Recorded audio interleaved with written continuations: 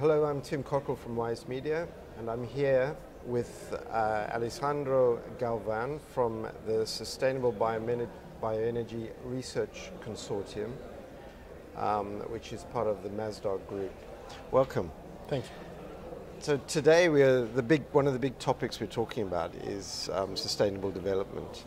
And I understand through your consortium that this is very much geared to oil industry, but also aviation.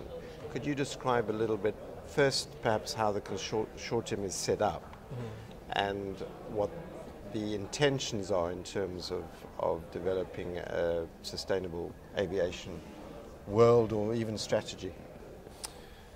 Well, the Sustainable Bioenergy Research Consortium, as its name suggests, is dedicated to research in bioenergy. So any energy that can be produced from biomass. The SBRC was established by the Masdar Institute of Science and Technology, together with three founding members: the Boeing Company, the largest aircraft manufacturer in the world; Etihad Airways, who is the national airline of the UAE; and UOP, United Oil Products, who is a Honeywell company dedicated to, among other things, developing refining technology.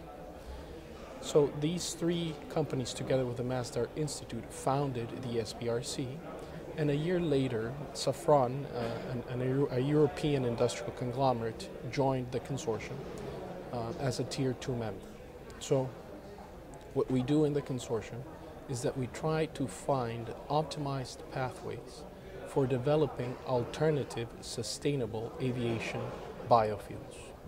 And so the aviation industry as a whole, through its governing bodies, mainly ICAO, the International Civil Aviation Organization, and IATA, the International Air Transport Association, have set very ambitious goals for the aviation industry. The first goal is to reduce the emissions from aviation by 1.5% per year from now until 2020. So every year, even though we are considering the growth of the aviation industry, which is about 5% per year, we should be witnessing a lowering in emissions of about 1.5% per year. That's the first goal. The second goal that has been identified is to be able to grow on a carbon neutral path from 2020 onwards. So what that means is that whatever emissions the aviation industry is producing in 2020, those emissions will be capped.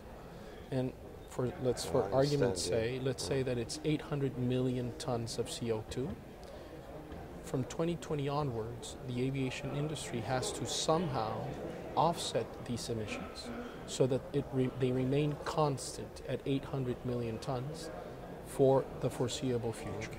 And the third? Sorry, I'm cutting you off. Until the long-term goal, or the third goal, which is that by 2050, the long-term goal is to have half of the emissions that were emitted in 2005 by the aviation industry. In 2005, the aviation industry emitted 600 million tons, give or take, of CO2.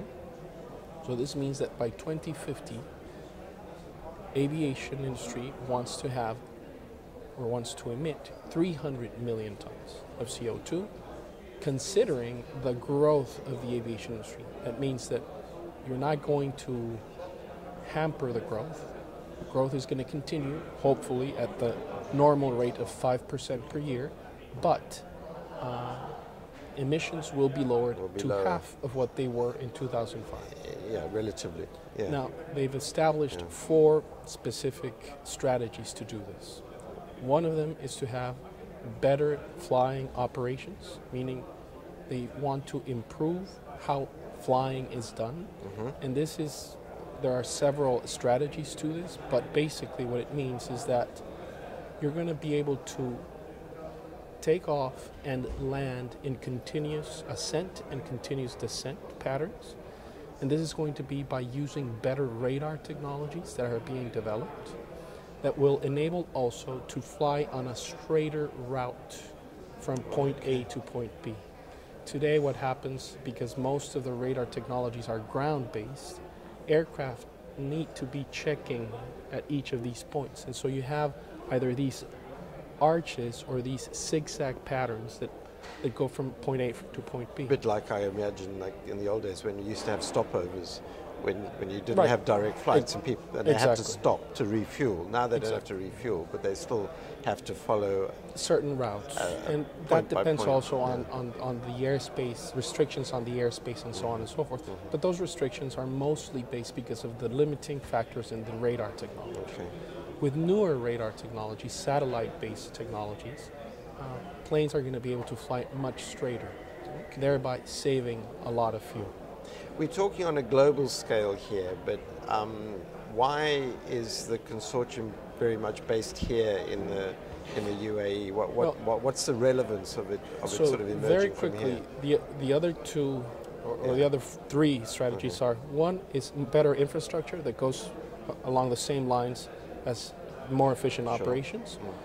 The third one is market-based measures, and so the aviation industry is looking for a global scheme in which a market-based measure will govern the emissions by the sector. And the fourth one, and I guess, or the first one, is better technology. And that includes newer aircraft, okay, newer, more efficient aircraft with better engines. An engine today consumes about 70% less fuel for the same amount of power output than it used to do only 40 years ago. Okay. So there has been a huge leap in terms of technological development in both the engines and the aircraft. Aircraft that are being produced today are much lighter than the aircraft that were being produced before, 30 or 40 years ago. And so they are able to fly longer distances with much less fuel. Okay.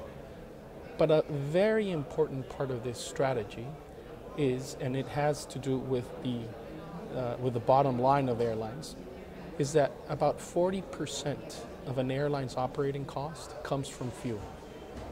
And today, airlines are basically hostages to the price increases in the oil industry. Okay. And so the airline industry and the aviation industry as a whole is looking for suitable, sustainable alternatives to their fuel. Okay? So there are many different efforts around the world to explore bioenergy, and within the bioenergy space, a specific effort is to explore alternative aviation biofuels. Okay.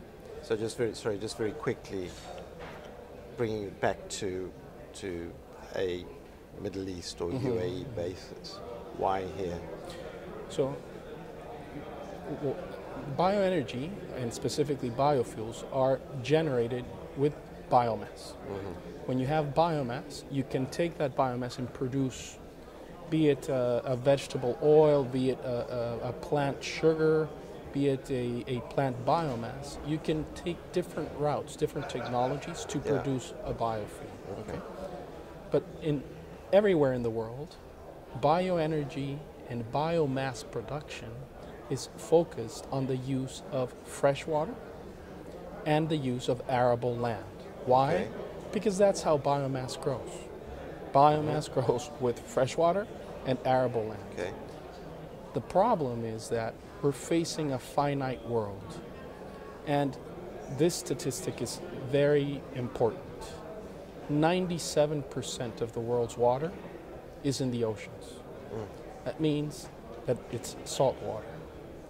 Of the 3% that is fresh water in the world, 2/3 is frozen. It's either in the glaciers or in the poles. In the poles, yeah. Okay? So that means that only 1% of the world's water is fresh surface and groundwater. Okay? And that 1% has to be enough for all of the human activities that we do. Agriculture, consumption, energy production, everything that we do has to do with water. And so what is different about what we are doing is that we are focusing on developing biomass using salt water, using the other side of the equation, using that 97% that is available to us. And the other big part of it is that about 20% of the world's landmass, about well over 25.5 million square kilometers, are either deserts or arid regions in the world. So you lose the arable land in that sense. And so our focus in the SBRC is to do research and develop the pathways that will enable us to produce cost-effective, scalable, and sustainable biomass using salt water and using arid land. Wow, it's really interesting. Good. So this is the focus of our work, and this is why we're here. This is why we are focused on the Middle East. We're focused in Abu Dhabi. Yeah. Abu Dhabi's vision is to be a knowledge-based economy, and this is at the heart of this specific vision. Great. We are looking to develop these fuels here, develop this biomass here. Great. Well, we look forward to seeing how this progresses. It's very interesting using salt water and the desert to keep and it the going. way we're doing this is through a system we call the Integrated Seawater Energy and Agriculture System. Okay. And it's a system that involves 3 basic subsystems: an aquaculture system that produces food via fish or shrimp, an agriculture system, which is an agriculture system based on halophyte plants. Halophyte plants are those that are resistant to salt. Okay. So They grow with salt water. And a silviculture scheme based on the use of mangroves. mangoes. Mangroves. Mangroves, the swamps. Yeah. Okay. For the I thought you said mangoes. we wish. No mangoes grow on salt water. Yeah. Okay. And so the use of mangroves for the generation of more biomass and the absorption of CO2. Right. Well, it'll be really interesting to see how all this develops. Thanks very much for joining us. You're welcome. Thanks. Thank you. Bye.